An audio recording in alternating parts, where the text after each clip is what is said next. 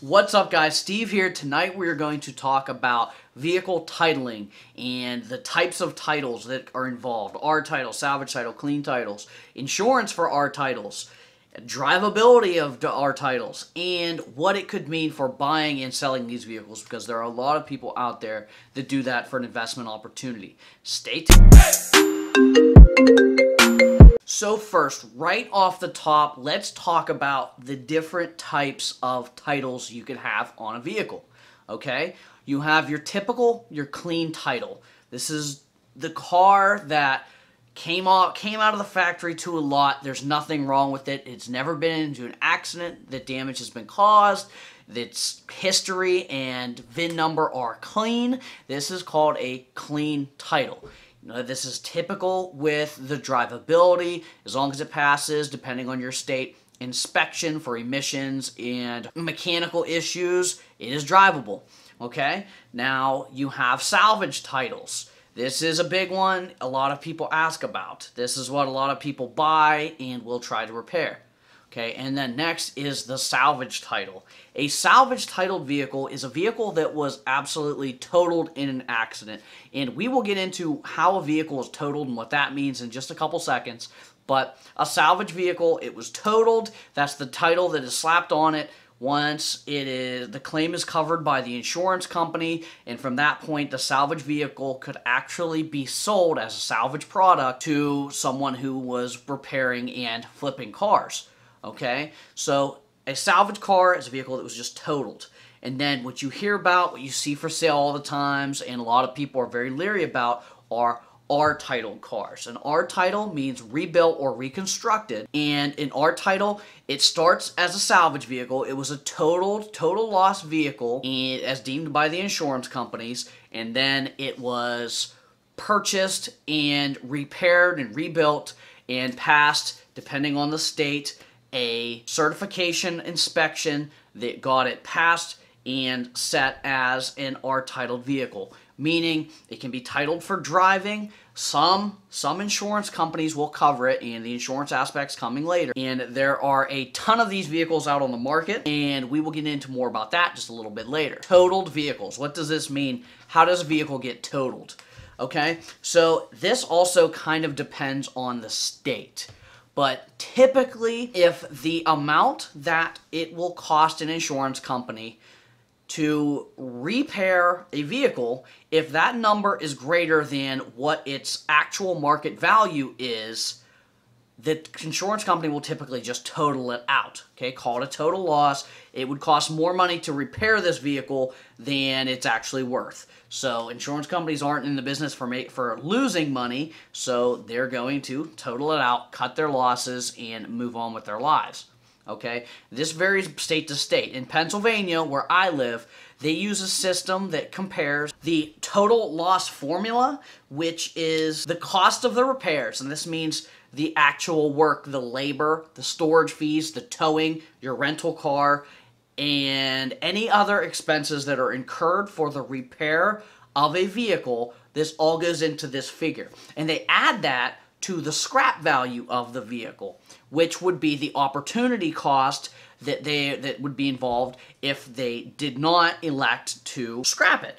Okay, so you have the scrap value plus the total amount of the repairs and everything incurred with that. If that number is greater than or equal to the actual market value of the vehicle, the insurance company is going to total it. And that's how most of the 50 states operate. Some have a certain set percentage, whether it's 50% or 75% like in Alabama. But in Pennsylvania and a lot of other states, they use the total loss formula, which is the total amount of repairs plus the scrap value of the vehicle. And if that is greater than the value, they axe it, it gets totaled, and it then is titled with a salvage title.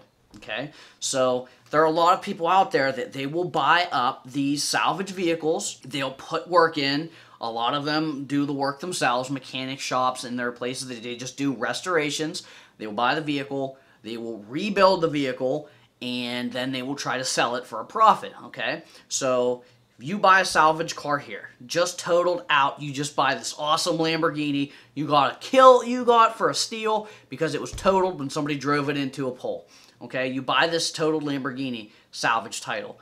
You do the work, you rebuild this Lamborghini, it's beautiful, it's ready to go, you take it and it passes a new certification inspection. So now your formerly totaled Lamborghini has a brand new R title, it's able to be insured, and this Lamborghini is now road legal. So you move on to the next step, which is insurance, okay? This is where it gets tricky, and this is what scares some people off from buying R title vehicles, in that the insurance can be very, very tricky, okay?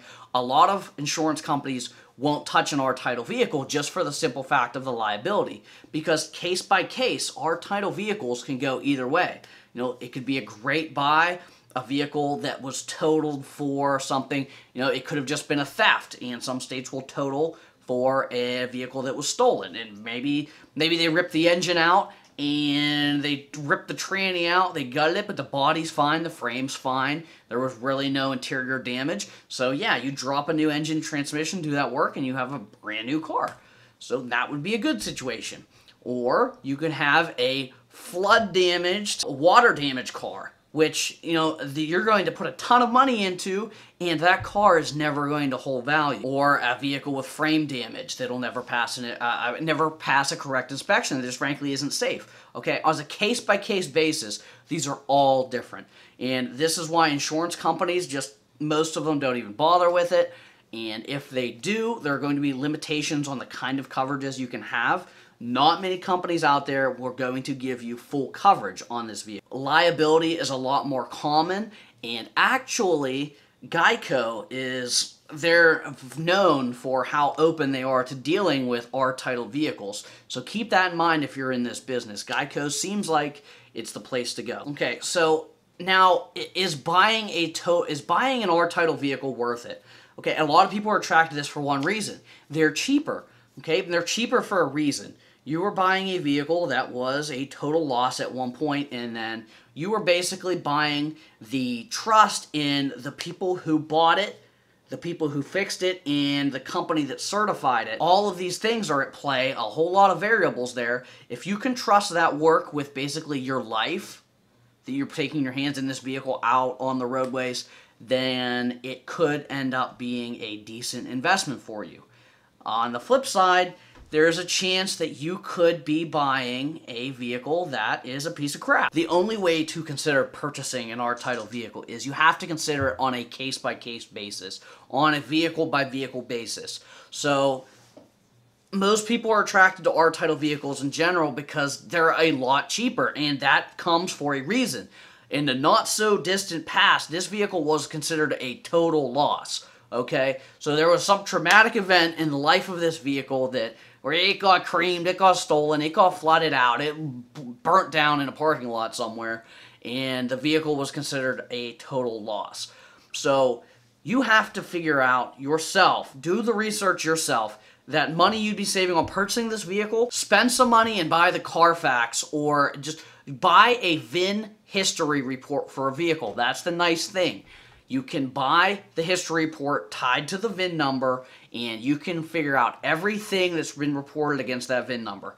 And that is absolutely paramount when you're buying an R-title vehicle, because you need to figure out what had happened, okay? And then you need to have a mechanic that you trust that's going to look at this vehicle, and they're going to give you say, yeah, clean bill of health, this is good to go, goodbye, okay? Put yourself in that situation. Check the history. Also, if there's no history to the vehicle, to the VIN, if it's been washed, run away right then. It doesn't matter how clean it is. There's illegal stuff going on. Just stand up, get out. If you're standing in somebody's front yard, punch them in the face. No deal. Go back to Craigslist. You get back in your car and you leave.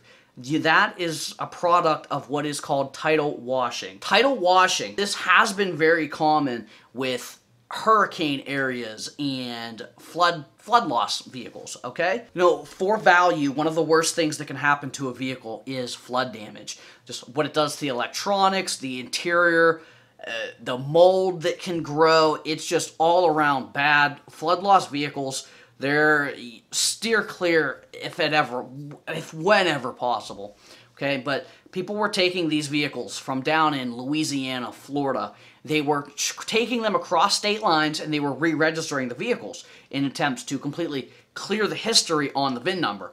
And for a couple years, this went on and this actually had worked. And there were people buying what they assumed was a perfectly clean VIN or a clean title car, and it had actually been totaled or it was a flood car. So all of these problems arise. There were lawsuits, people went to prison, and it's still possible to this day for someone to be able to do this, but it is against the absolute law, and it's also the law if you're buying or selling an R-Title vehicle. You have to disclose the fact that that vehicle is an R-Title vehicle at the time of sale. If not, that is illegal.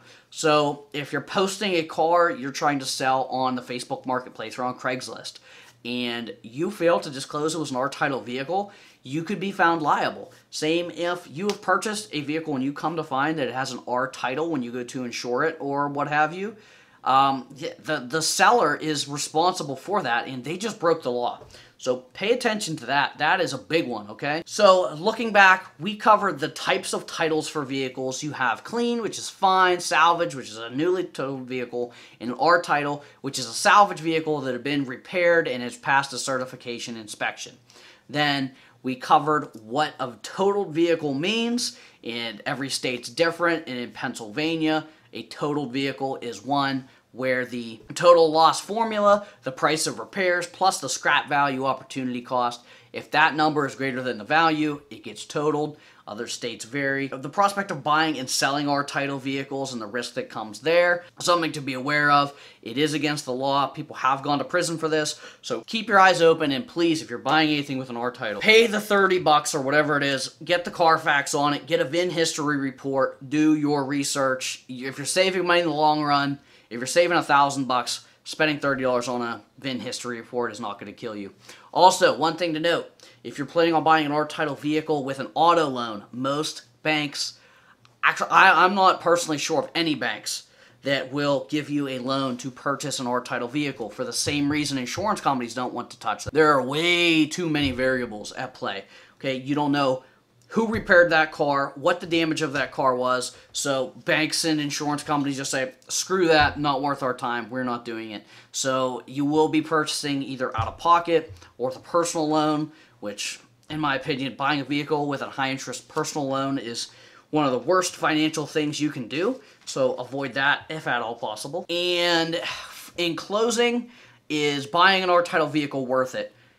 And again, it is on a case-by-case basis, okay? There are good ones out there, and there are some really bad ones out there, okay? There have been people that have been burnt, and there are people that all they'll do is buy R-Title vehicles. They know someone who does the work themselves, they trust them, and they've had good experiences, and that's gone the other way as well. So, case-by-case basis, do your homework. If you're looking to save some money, put in the sweat equity, and do your research.